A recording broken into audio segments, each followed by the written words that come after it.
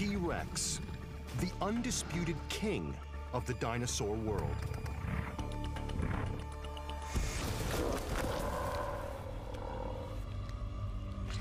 But all that may be about to change.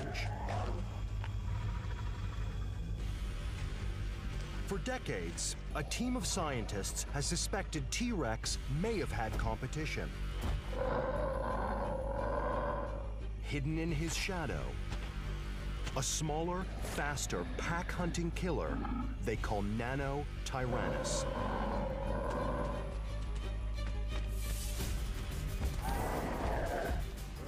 But evidence is scarce and controversial. The long and the short of it is, we need more specimens. More specimens, more specimens, more specimens. But now, a new find. This is a game changer. It's a significant discovery. Two dinosaurs locked in a fight to the death. This looks like a double homicide. And one of the dinosaurs could be the mysterious Nanotyrannus. It's a very fascinating animal. It's this enigma. Join us as we go inside the secretive investigation and piece together a trail of forgotten clues that could unmask the identity of a new killer dino.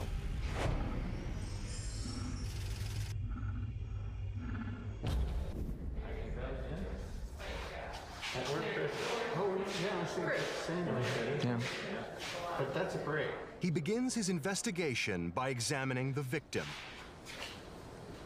4 tons, 5 tons, 10,000 pounds? Yeah. The horned dinosaur was ginormous, biggest one I've ever seen. It had perfect front feet, perfect back feet. This is fabulous. A massive plant-eating triceratops. The size of an African elephant, 10 tons of muscle and bone. An armored skull with enormous horns. This is not a creature you want to mess with. This is a scary hard target. The body is extremely compact. The hind legs are very strong and bent at the knees, which means it's getting some vertical component. It's got some three-dimensionality.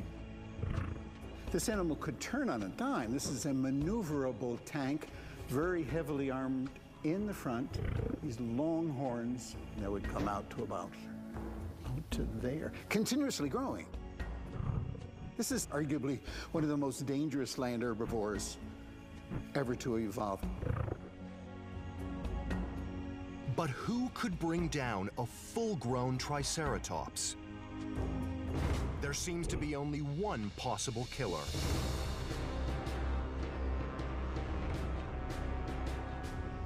T-rex, the king of the dinosaurs. 9 tons, a mouthful of 60 teeth the size of kitchen knives, jaws that can crush solid bone. This is the ultimate apex predator. Tyrannosaurus rex, the last members of their family to evolve, the largest by far, probably the strongest dinosaurian carnivores. One bite of these teeth, correctly positioned, could kill any other dinosaur. But there's a problem.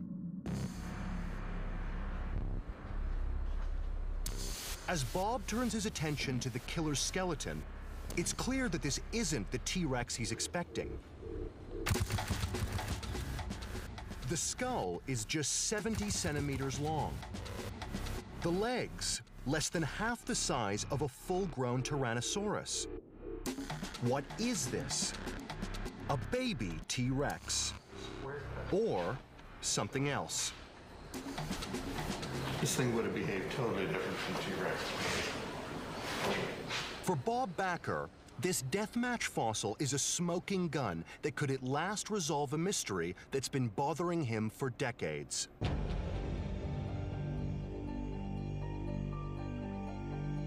He believes that just before the dinosaurs went extinct, T-rex wasn't the only apex predator around.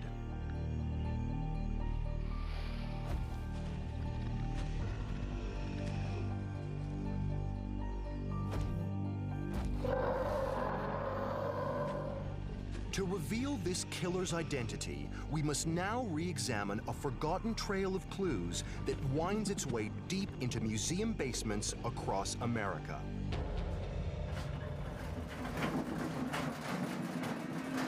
Paleontologist Pete Larson is a self-confessed T-Rex addict. He has collected and studied more of these monsters than anyone else. What makes these very special, more strength, more power than any other known dinosaur. In fact, these guys can bite a leg bone of another T-Rex in half. Since its discovery just over 100 years ago, T-Rex has gripped the public's imagination. Today, it's the world's most famous dinosaur. But T-Rex is just the last in a long dynasty of flesh eaters called tyrannosaurs.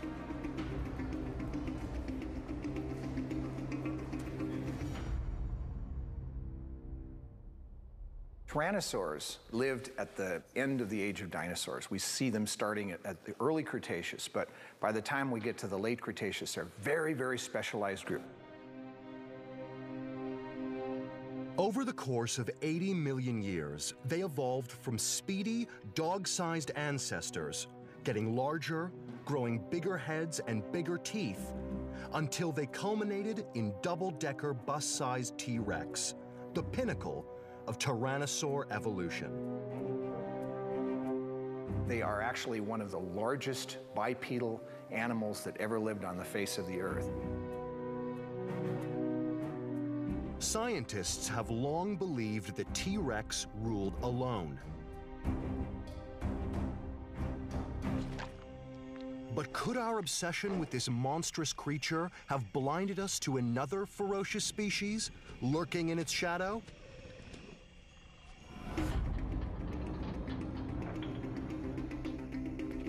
For Bob Backer, the story starts way back in 1988. He's digging through old fossils at the Cleveland Museum when he comes across a strange skull dug up in the middle of World War II. Cleveland has a great museum, a great paleontology museum. Found in the same part of Montana as our Death Match fossil, there's just a head without a body. I saw this in a glass case, and it was labeled early Gorgosaur. But to Backer, the over 40-year-old label doesn't seem right. I had just studied Gorgosaurs up in Alberta, New York, and I thought, you know, this is different from a Gorgosaur in the way the back of the head is constructed and the way the teeth are, and the extreme pinching of the snout. It's got a very, very narrow muzzle, and the eyes certainly could focus both of them forward. And I said to myself, you know, this is something new. A misidentified fossil, overlooked for decades. We named this Nanotyrannus, the little Tyrannus. And then the shit hit the fan. But Bob's claim to have found a new species is ridiculed by many of his peers. The idea of a new, smaller predator in the age of T-Rex seemed impossible.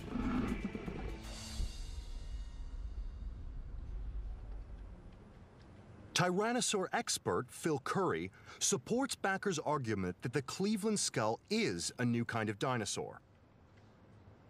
The big problem is, because we'd never found a baby Tyrannosaurus rex, people started thinking about Nanotyrannus as possibly a juvenile of Tyrannosaurus rex. We now have a whole range of polarized thinking on whether Nanotyrannus represents a baby Tyrannosaurus rex, whether it represents a different species of Tyrannosaurus, or whether it in fact represents a totally different genus from Tyrannosaurus rex. Most paleontologists are still polarized on their thinking about whether Nanotyrannus is valid or not.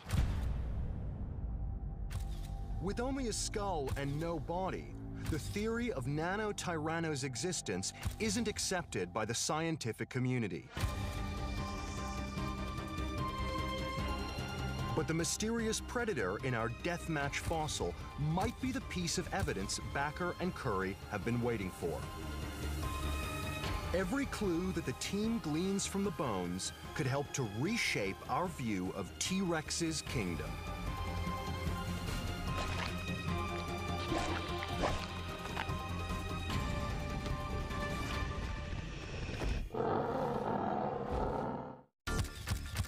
Two dinosaurs locked in a death match. A massive triceratops defending itself against a killer that scientists are struggling to identify. Still partially hidden in the rock, the team is beginning to think it may be an unknown flesh eater that science has overlooked for decades. The strange find is forcing us to reevaluate mountains of old evidence. Could a new species be lurking among the skulls and skeletons we think we know? The strange, disembodied head the team has identified in Cleveland is only the beginning. One hopes that what we're going to do is eventually find more specimens. There is one more specimen, of course, at the Burpee Museum now that fits this profile very nicely. That's a specimen called Jane.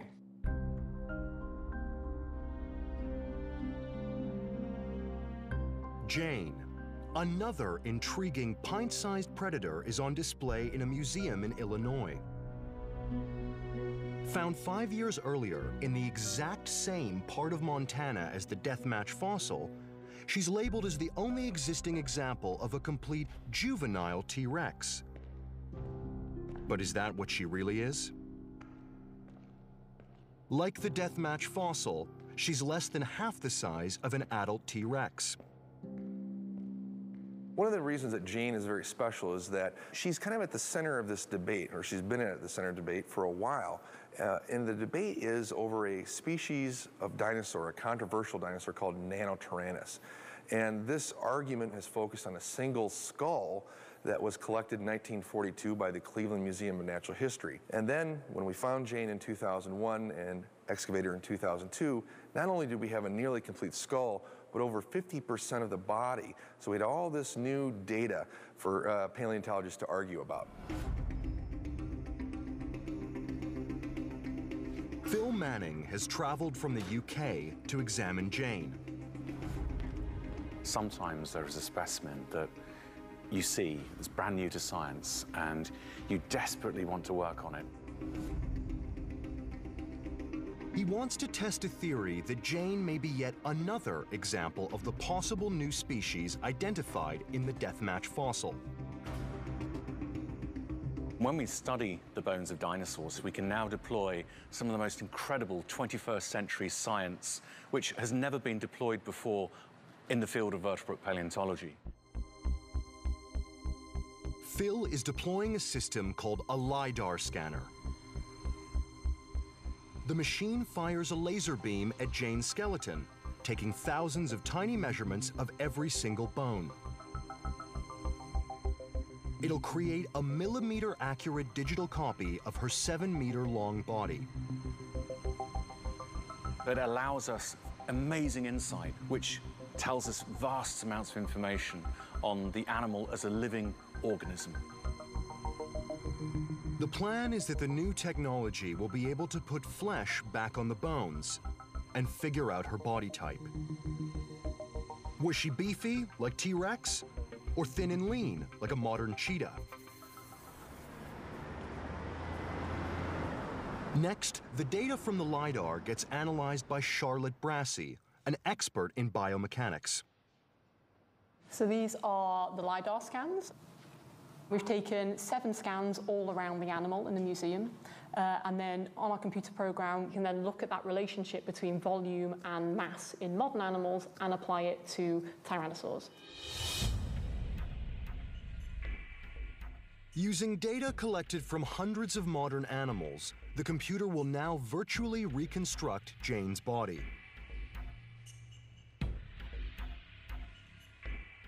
Body mass is actually really important for controlling a number of physiological properties. So, for example, how fast this animal might run, the kind of things that they could be predating upon is a function of how much they weigh.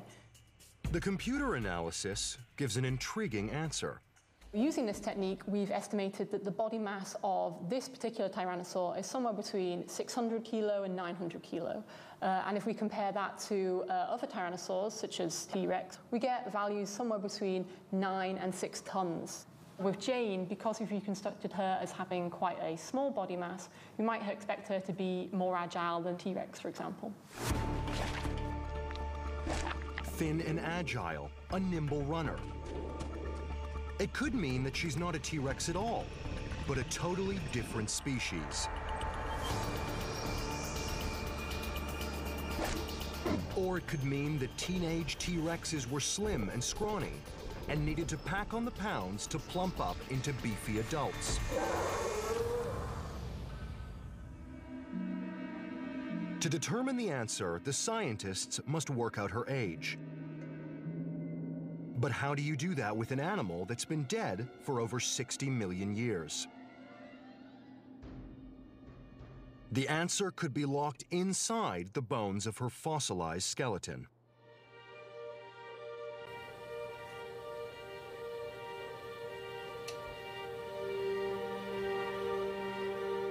Holly Woodward-Ballard is a histologist. She studies the microscopic structures in tissue and bone.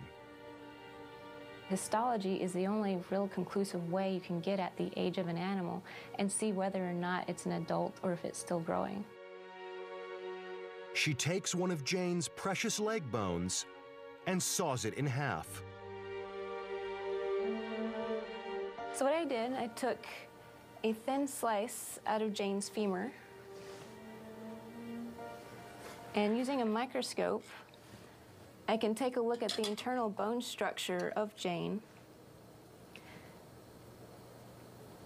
And taking a look at this, I can count the rings within her bone and figure out how old she was when she died. If the bones reveal that Jane is a full-grown adult, it means she's not a T-Rex, but a case of mistaken identity. And that Nanotyrannus is real.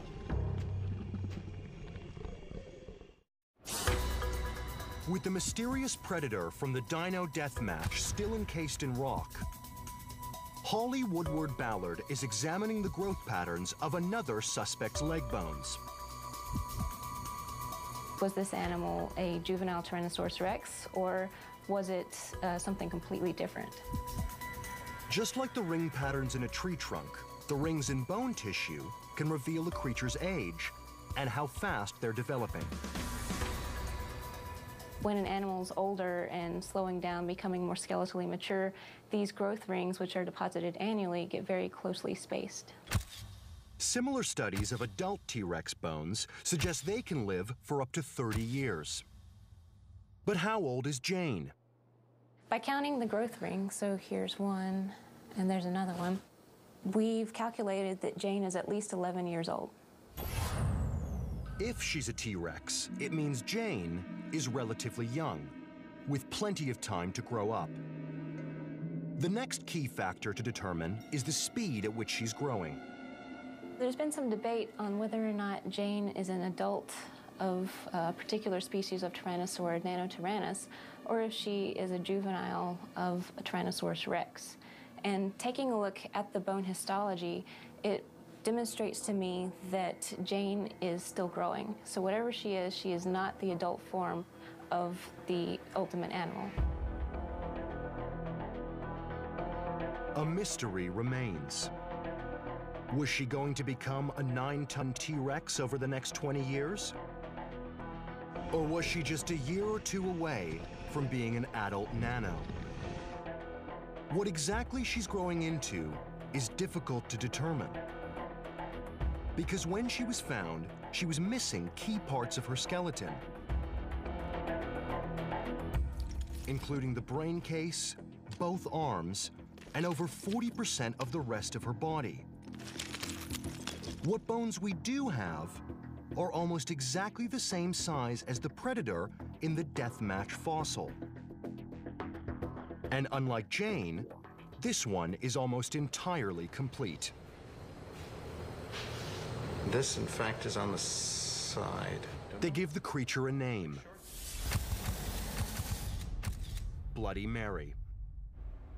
As Bob Backer and Pete Larson examine her body, they spot something strange. This is really weird. One of its most intriguing features are its nearly 1 meter long, highly developed arms. This is the outer shoulder is much better developed than T-Rex. The hyperextension facet here, again, very different from T-Rex. The most famous T-Rex is at the Field Museum in Chicago. At 12 meters, this behemoth called Sue is more than double the size of the predator from the Death Match fossil. Yet her arms are shrimpy. Sue is the biggest Tyrannosaurus rex that has been collected to date. This is what the biggest T-Rex hand looks like. And when we compare it to Bloody Mary's hand, we see something really incredible. If we hold them side by side, hand to hand, you'll notice Bloody Mary's hand is like 1.5 times to 2 times the size of Sue's. Each bone in that hand is bigger than Sue's. And the skull of Bloody Mary is only half the length of Sue's. Even with the rest of the body still encased in stone, the team investigating the Death Match fossil believe it's a big clue that they may be onto a new species after all. Composite lunate carpal. This belongs to a different subfamily from T-Rex, absolutely. With this new evidence, Phil Manning now returns to Illinois with a copy of the Death Match arm. Wow. It's lovely being up close to Jane. He wants to see if it could fit the incomplete skeleton of Jane. Most dinosaurs, when you go to a museum, aren't 100% complete. You have to fill in what's missing, otherwise you'll have these weird-looking gaps in your display, in your exhibit. Found without any arm bones, countless missing pieces were created based on the assumption that she had to be a juvenile T-Rex. But perhaps these assumptions were incorrect. The humerus, you know, I realize it's the right one that's real, but you've mirrored it. And it kind of, it is a good match for the size of the humerus on this guy. I mean, when you look at the lower arm as well, again, we've got, you know, it's a pretty close match, but it's just this massive hand. Looks so out of place on such a gracile animal. If Jane's arms would look like this, you're going to have an animal that has a wide grasping range, strong arms, big meat hooks. Jane would be able to do lots of damage with a forearm like this. With enormous talons nearly twice the size of a full-grown T-Rex, these arms transform Jane into a totally different kind of killer. Certainly suggestive, it certainly is interesting, but I definitely need to see more. The long and the short of it is, we need more specimens. More specimens, more specimens, more specimens. With so few specimens available, the team must now return to the Death Match fossil in search of the conclusive evidence.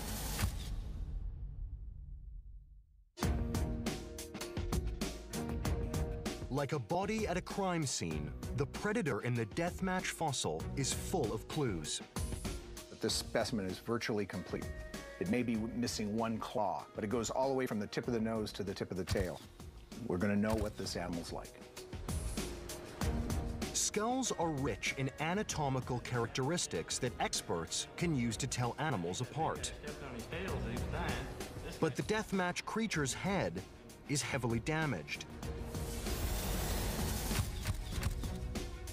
And one of its key features, the brain case, is still embedded deep in the rock. Jane's skull is also problematic. Jane has a nearly complete skull. However, some key elements are missing.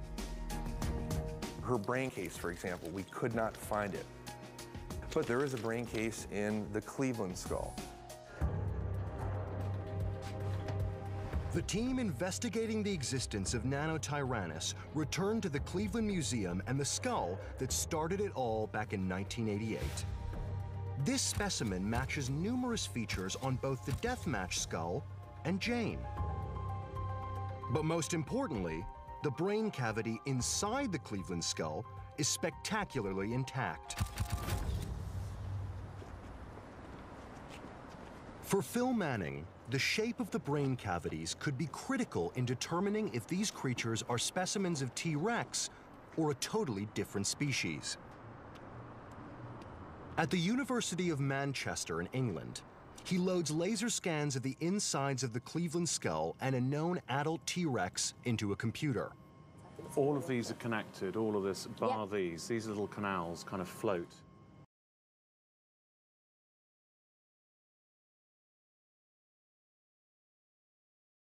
It's where the bones come together, which would have surrounded the original brain of the animal. And it gives you the geometry, the shape of the overall space where the brain would have once sat. And you can see where different nerves or major blood vessels come in and out of the brain. So it tells you an awful lot of information about an animal. Is it possible, though, to get them sort of roughly the same size? Because it would be interesting to be able to compare them both being exactly the same sort of geometry and size. But looking at the scans on a computer is not enough. Now he's going to turn the heads inside out.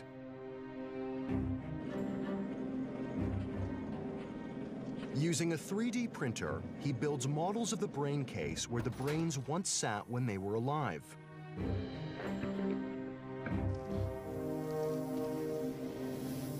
The shape of the brain cavity of a creature that's been dead for over 60 million years.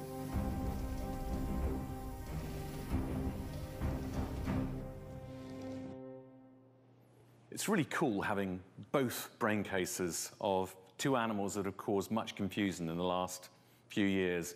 T-Rex, we all know and love, and we can sort of work out its geometry for the first time in glorious 3D as a rapid prototype, comparing it with this animal which has had the real questionable identity.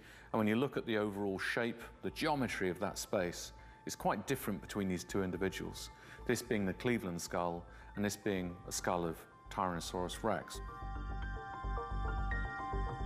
The position of the blood vessels and optic nerve attachments on the two brains do not match. These critical differences suggest that the brain cases likely do not belong to the same species. The case for the existence of another predator in T-Rex's shadow is gaining momentum. But there's one more element the team needs to examine. And it could prove that instead of juvenile T-Rex, the team have discovered a new species called Nanotyrannus.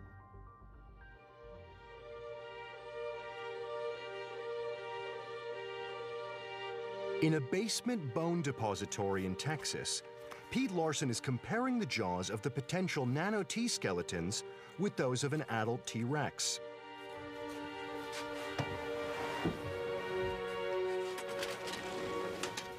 If we look at Jane, Jane has 17 tooth positions, including a very tiny tooth in the front. T-Rex has between 12 and 13 tooth positions, where this guy has, and interestingly, 17 tooth positions for the lower jaw. In the upper jaw, we have a similar situation where T-Rex has 11 or 12 tooth positions, and Nanotyrannus has 15. The number of teeth in T-Rex adults and our potential nano-T specimens do not match. That's a pretty major difference. You'd have to lose tooth positions, and I, quite frankly, don't know any living animal that does that. Nanotyrannus is becoming more real at every turn. But there is one final clue hidden in the death match fossil that could break the case wide open. This animal is not a juvenile Tyrannosaurus rex. Nanotyrannus lancensis is real. Nanotyrannus lancensis lives.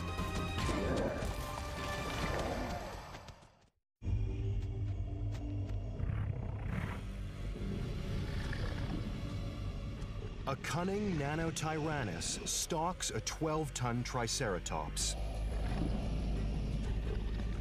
He must plan his attack on the heavily armed plant eater carefully. He'll have just one shot at making the kill.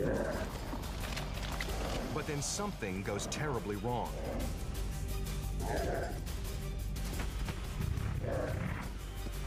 The calculated hunt turns into disaster.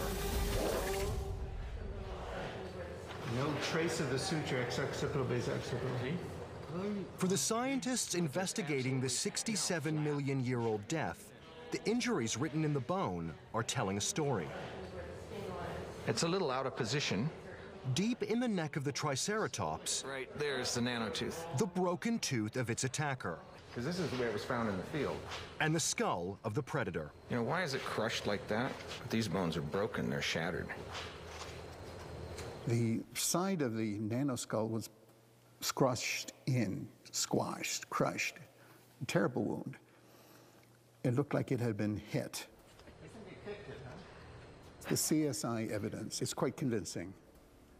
A meat eater, a plant eater, teeth of the meat eater embedded in the neck of the plant eater, the meat eater with a squashed face, and you would say, this looks like a double homicide.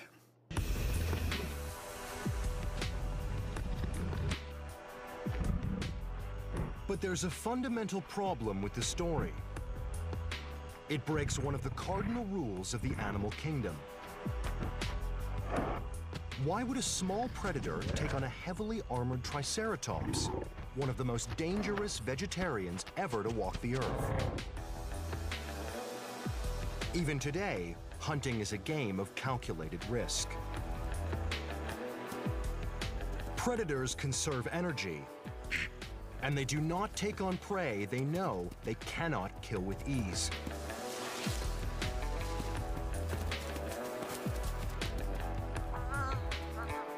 A fight between mismatched opponents simply doesn't make sense. To go after a Triceratops on your own, you must be able to kill with a single blow.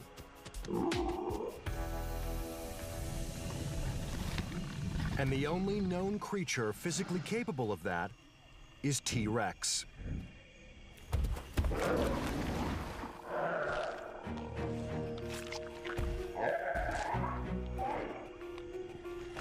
T-Rex is unique in the hugely powerful bite and the very thick teeth designed to crack through this armor. A bite force like no other in the history of life on Earth. T-Rex jaws are 3 times more powerful than those of a great white shark. The beauty of T-Rex, and T-Rex alone of its family, is these are armor crushing. But are the teeth of Nanotyrannus also in that category?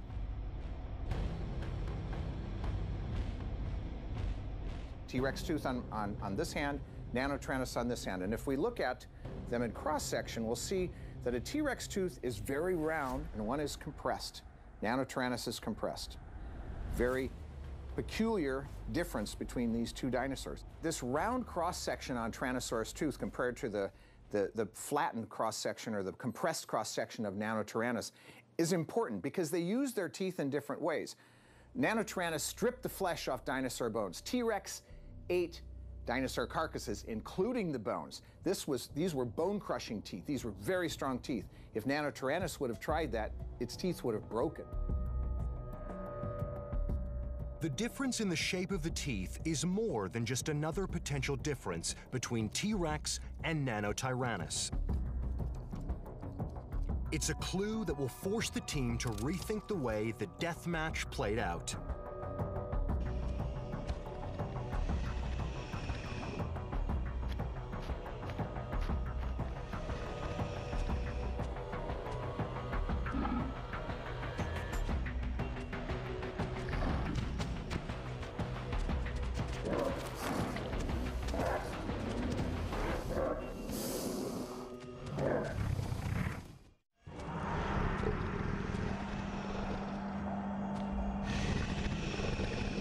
The teeth of the predator in the Dino Death Match are about to reveal the story of its death.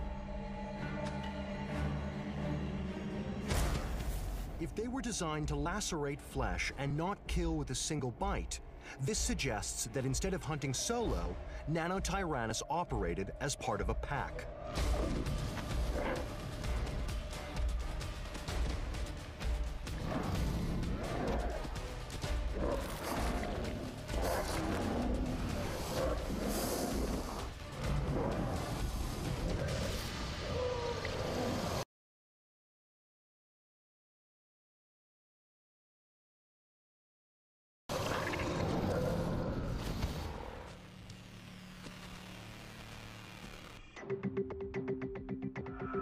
Bob Backer is now finding evidence of this hypothesis in other Triceratops deaths. This particular specimen was collected by the Black Hills. There were over 30 shed teeth of Nanotyrannus. To have 30 teeth shed, you probably need 10, 15 individual tyrannosaurs. This animal, this individual Triceratops, was a victim of a pack of tyrannosaurs. It could mean that the world of T.rex was far more complicated than previously thought. He had to compete against other apex predators for food. It seems strange. For nearly 100 years, we looked at the Hell Creek Formation and its fossils and thought there was only really one big top predator in T.rex. It seemed almost starved of what should be a much more tiered ecology, which we just didn't see.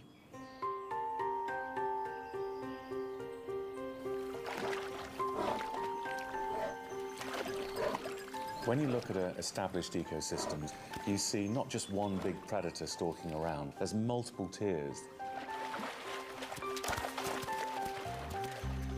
You've got your brown bears, you've got your grizzlies, you've got all number of species, including the wolf.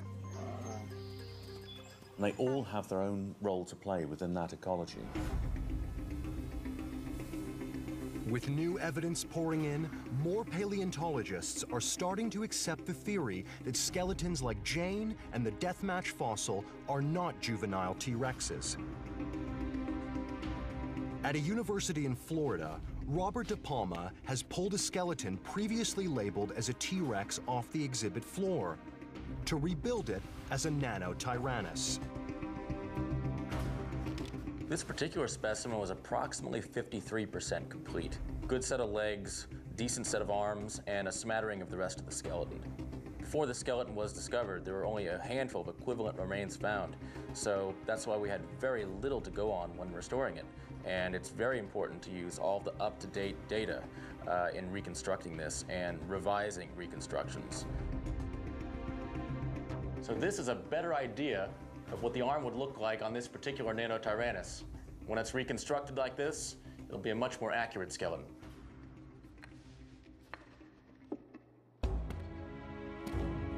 Pete Larson and the team are now using everything they've learned to bring the nano they believe in back to life. That's about right. That's really good. Tell me, did you get my CGI restoration of the Nanotyrannus? I did, and they look great, but there's a couple things that I think we might want to change. Through the course of this investigation, we've looked at the morphology of the teeth. We've looked at how many tooth positions there are in the jaw. We've looked at the hands.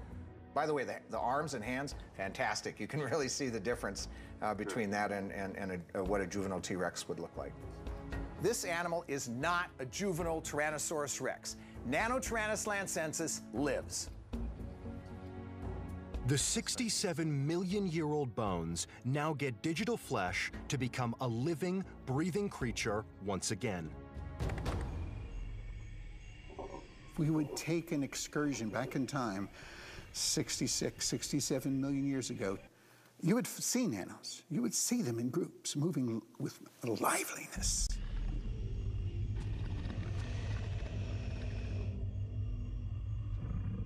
Now, the full story of the Death Match fossil is at last playing out.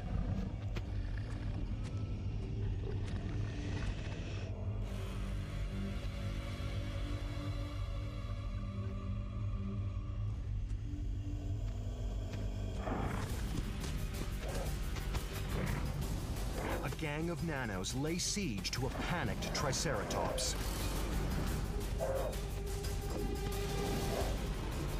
It fights back as best it can.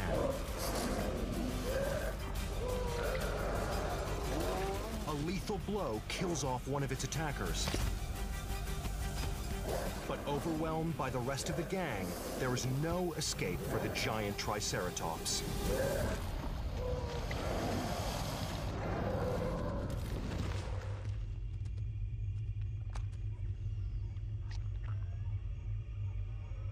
The bones of the dead will now travel through time.